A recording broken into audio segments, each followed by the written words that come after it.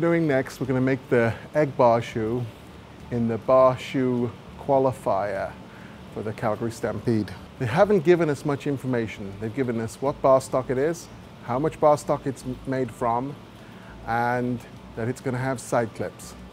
They haven't defined right now where the side clips are and how many nail holes there are going to be per branch.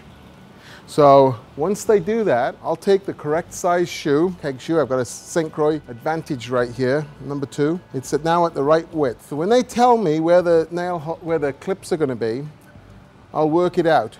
So if they say the clip is now going to be between the second and third nail hole, I'll put a mark on the shoe where the clip's going to go. I'll measure from the center to the clip. That will tell me when I make my shoe from the center to the bob punch mark. And then once I put my bob punch mark in, I'll punch my other nail holes around it, 2 in front and 2 behind. If they tell me it's a 3 nail hole pattern per branch, and then they tell me where the clip's going to go, either between the, so right now we've got, there's first nail hole, second nail hole, third nail hole. If they tell me the clip's going to go between the first and second nail holes, I'll measure. That'll tell me where my bob punch mark has got to go. And then I'll put 1 nail hole in front and 2 behind. So that I won't know until I get to Calgary, but that's how I'm going to work it out. So right now I'm going to do a 3 nail hole pattern with 1 nail hole in front and 2 behind. The time limit is 15 minutes and you've got to fuller the heel of the egg bar. So what we've made, flat bottom fuller that fits into the bottom of the concave. So when we fuller, we'll fuller right through the weld and that'll fix any distortion the weld causes. Step 1, mark the middle of the shoe.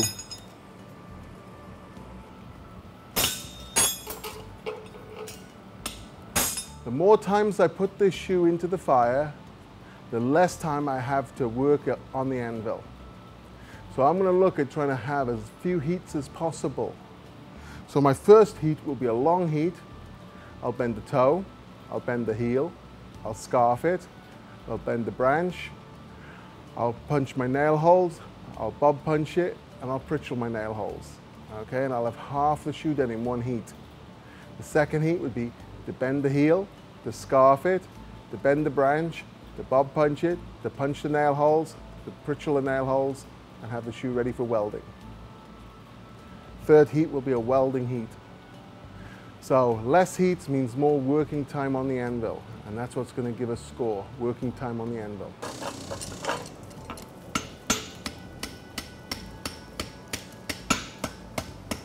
Thinking about the shape of the toe bend that I want. You notice I'm not hitting it very hard. The hits are too hard, that's where you're going to damage the concave. Bend the bar, scarf it.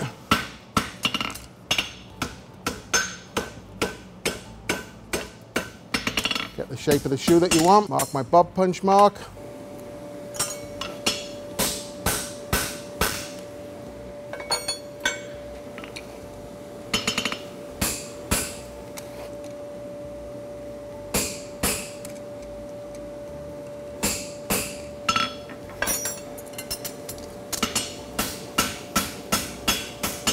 Nail holes the last time.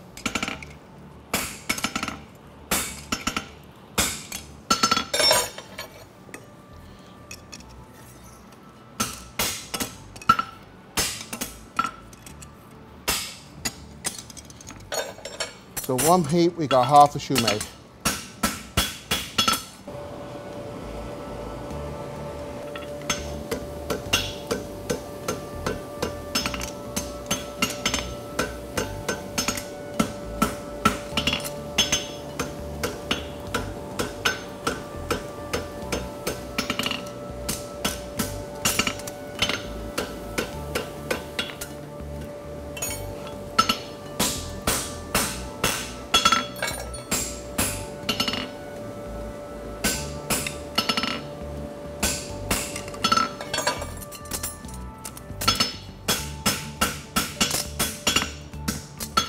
Now we've got the shoe made and it's ready for welding. In the welding process, I'm going to weld it, I'm going to shape the back of the bar, and I'm going to fuller it. And I'm going to try and get most of it done in 1 welding heat. I'll have a second welding heat just to finish the weld and to be able to rasp up the back half of the shoe. So I'm going to do 2 things again in this heat. Again, I don't put the flux on until my shoe is hot. Clean the weld off, flux it,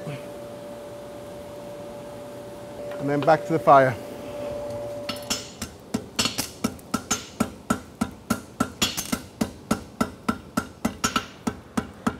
All the scarf chipped in. It's a complicated weld right now, so gotta work all the edges.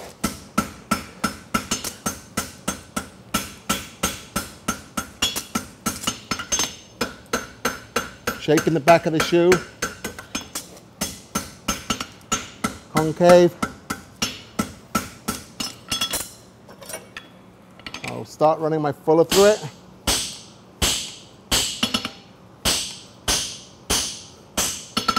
Now I can have my last welding heat and my rasping heat.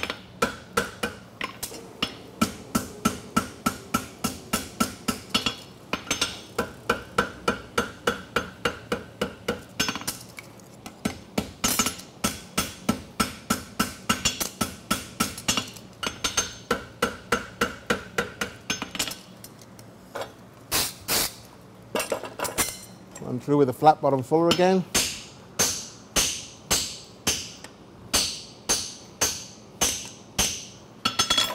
Straight to the vise. I'll rasp the whole second half of the shoe.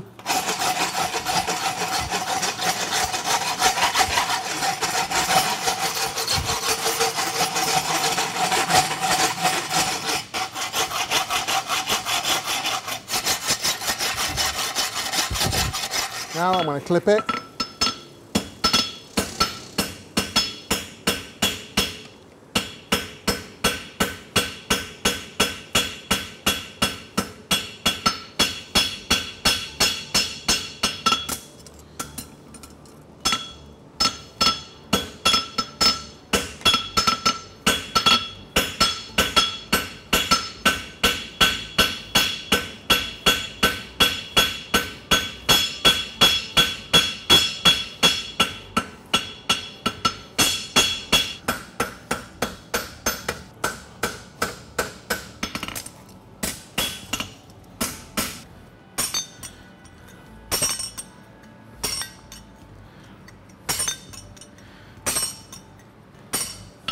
What I'd like now is one final heat for this, the final shape up and the final leveling.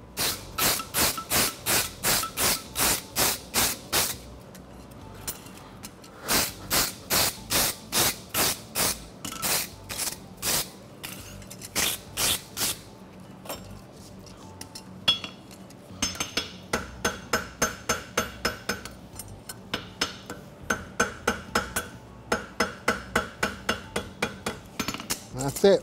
Check it for size.